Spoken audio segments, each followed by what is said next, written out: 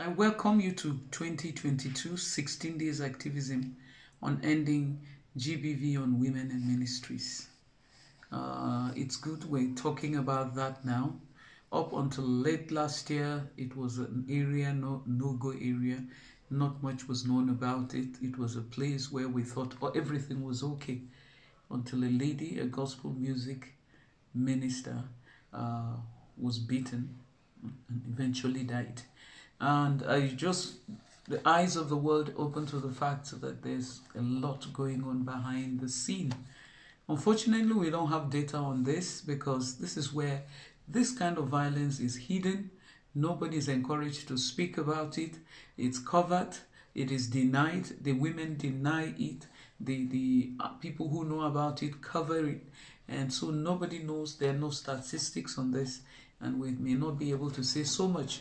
But the Bible generally condemns violence, and I know quite a lot of the speakers, people who made presentations before me, have done a lot on violence. And so in trying to keep to time, I will go straight to what I need to say.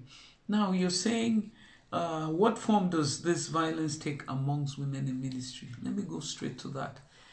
It's not beating. So most times, very few, on few occasions, the women are beaten. I've lost two friends to violence, and both of them were ministers, very close to me.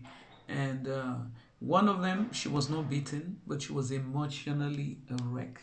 The other one was beaten and was, harsh words were used on her, and she eventually died. What form does this violence take?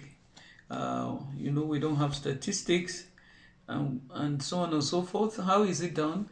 Words are used to control and maintain power. They use words to manipulate the person into submission. They use words to assault, to dominate, to ridicule, to manipulate or degrade that person. Sometimes it's not words, but prolonged silent treatment. They can tell you, hear a woman called big, fat, and ugly. You are smelly. Nobody will look at you twice. Things like that. I will disfigure your face till you look like a monster.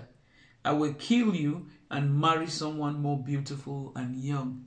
For 2 hours, I spoke to a lady who is a Kenyan and married to a Tanzanian. 2 hours we were talking.